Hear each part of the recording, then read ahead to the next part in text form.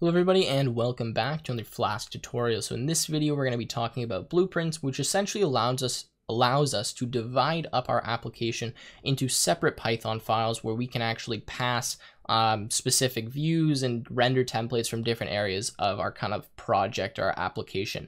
Now this is really nice because sometimes you might create, let's say maybe like an admin page or a specific login script or something that you could reuse in different applications. Well, with our previous knowledge, we would have had to put all of that in the same Python file, which would make it much more difficult to reuse those different components in new Flask applications. So here I'm going to show you how we can divide things up with blueprints, how we can create kind of our own little mini apps inside of the big web application, and then how we kind of reference those and use those properly. It shouldn't take too long, but let's go ahead and get started.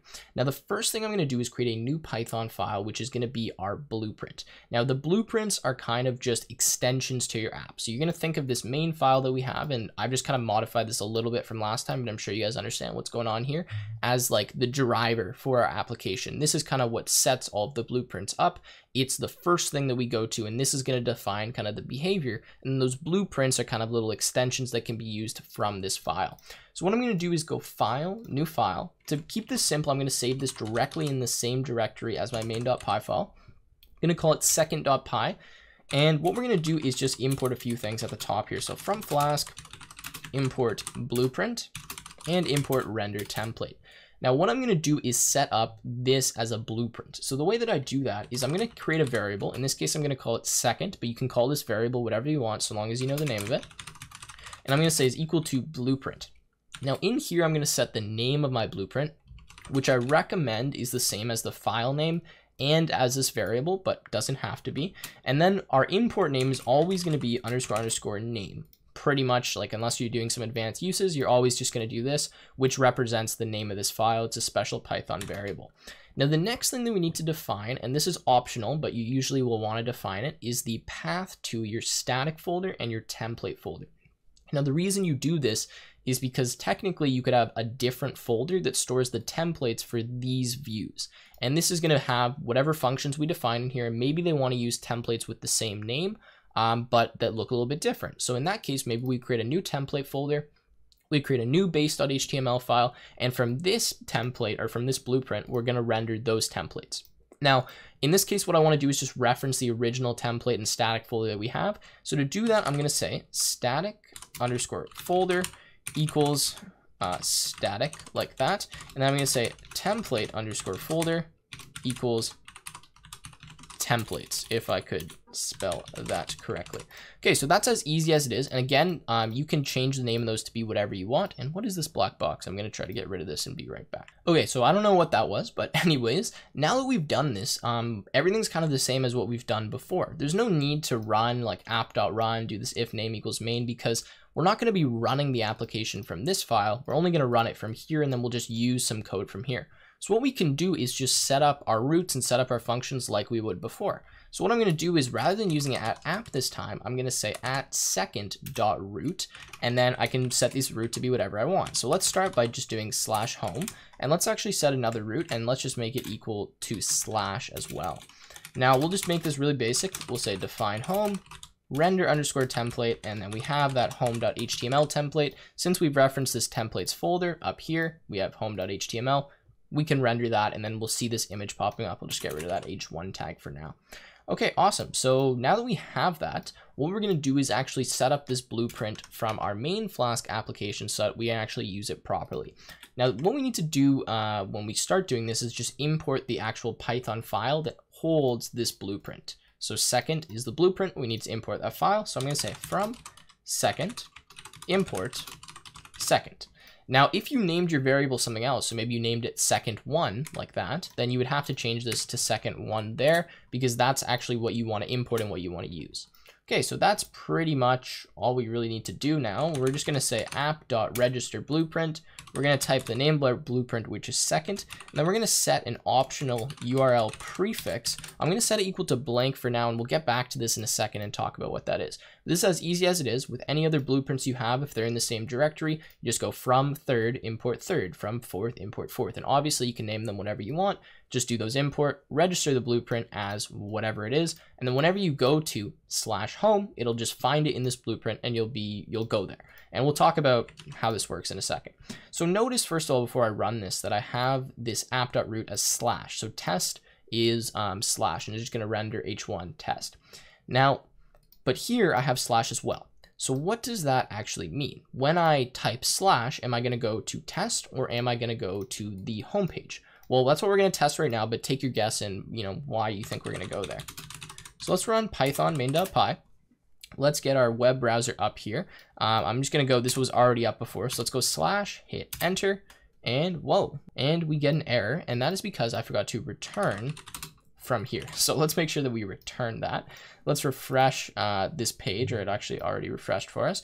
And give me a second, there we go. So notice that when I go to /, and I apologize about that, that I go directly to the home page. I don't actually go to that test page that was here. The reason this is because essentially whenever we register a blueprint, we look at this URL prefix, which in this case is blank, which means any URL. We pass it to the blueprint, so into here, and we see if anything matches. So we say in this case, we type /, we go to this blueprint, we see that / matches, so we immediately return and render this home.html. Now, if / didn't exist in here, so if we get rid of that and we rerun this again, so let's go here. Now, if click enter on this, you see we get directed to test. And that's because we didn't have that / root in this specific file. So since it didn't find it in there, we went to here. Now, how can I make it so that we can actually reference / here, but we can also reference the / root over here, maybe using a little bit of a different URL? Well, this is where things get a little bit interesting, and this is where we can do the URL prefix. So essentially the URL prefix is what needs to come first for us to send something to that blueprint. So let's say this blueprint represented all of the admin functionality of our website. In this case, our URL prefix would be admin, and I guess we could do admin / like that, or /admin.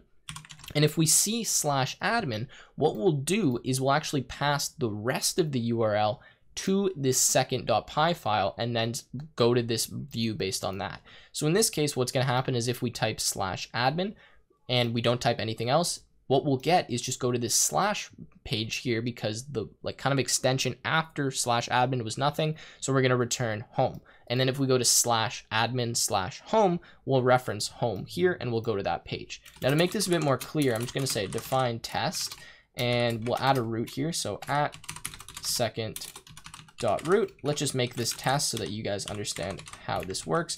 And then just do return. In this case, we'll return some h1 tags and just say test like that. Okay, so let's run this again and let me kind of show you an example so this makes a bit more sense. So when we run this by default now, we go to test. That is because, again, if we look here, we have / that's going to go to test, and we only go to this blueprint if we see /admin. So now watch what happens. If I type /admin, you see that we rendered this home page. Now, why did that work? Well, we have the URL prefix of admin. So what we do is we pass whatever comes after /admin. So if we have like admin / like that's what came after it. So we pass that here. We see that we have a /, so we render the home template. Now let's do a few more tests. I guess I'm gonna have to actually get rid of whatever I wrote here so that this doesn't crash it. So let's do that. And let's go to /admin / test. And notice when we do that, we get this test because again, we took that /test after admin, rendered the view. So this is very useful. This makes it a lot cleaner so you don't have to type /admin / home / whatever in all of these blueprints. And that is kind of just how that works. So now I'm going to show you how we can do this in a bit more advanced way with different template folder and different static folders inside of kind of different directories. And then we'll be done talking about blueprints. All right, so now I'm going to show you kind of a more advanced part of templates where what we can actually do is have a better structure in here where we kind of have mini apps inside of our main app. So to do this, I just want to quickly mention that I actually found this web page. You guys might have seen me pop it up before. That explains this really well, kind of how this project structure works. So I'll leave a link to, this is kind of the way that I figured out how all of this worked. So I figured I'd give them a little bit of credit and put it in the description. So anyways, you guys can have a look at that. It explains it really well, but I'm going to go through kind of an example here because the webpage doesn't really go through examples. It kind of just explains it. on how we do this. So what I actually want to do is put my second.py file in its own folder, and it has its own static images and its own templates. Because realistically, if we can do that, then that means we can just take that folder and we can just put that into any Flask application and just use that as kind of like a little component of the app. So for example, you know, logging in, admin, all that kind of stuff is some basic examples of when we might use that. So I'm going to start by just creating a new folder in here, and let's just start by calling this, I don't know, admin. So it has some admin functionality for our application. Now what I'm going to do is move this templates folder, move this static folder, and move this second.py file into admin. So to do that, this actually might take me a second. I think I can move this. Okay, so we'll say admin / perfect. That moved that. We'll do the same one here. So admin, oops, / and then we'll move this second.py. So last one, admin /. Awesome. So we move those in here into this admin folder, and we have this main.py file. So now how can I actually import this second file and have the blueprint work properly like it did before? Well, all we actually need to do is add one file inside of our admin folder to create this as a Python package. Now, I'm not going to explain how this works because it's kind of a whole new topic on its own, but essentially creating an __init __.py file and just saving it and not putting anything in it inside of a folder will actually make that folder a Python package. And what that allows you to do is reference the folder name to import modules from it. Now, this might seem a bit confusing, but from my main.py file now, I can't just import second, because the thing is, there's no second file in the same directory as this main.py file. So how do I actually import that file that's inside admin? Well, to do that, all you do is admin.second import second, and we don't have to change anything. This is just going to work properly now. Now, the reason this works is because when you create a Python package with this init.py, it allows you to reference the folder name and then that other folder. But if we didn't add this init.py in there, we'd be out of luck. This wouldn't work because we couldn't reference admin.second. So anyways, to prove to you guys I'm not making this up, I'll just actually run the app again. So you see when I go to /admin, that works fine. When I go to /admin test, same thing, and then we can go back to the home page and we just get the big uppercase test. So that works properly. That's how you do that.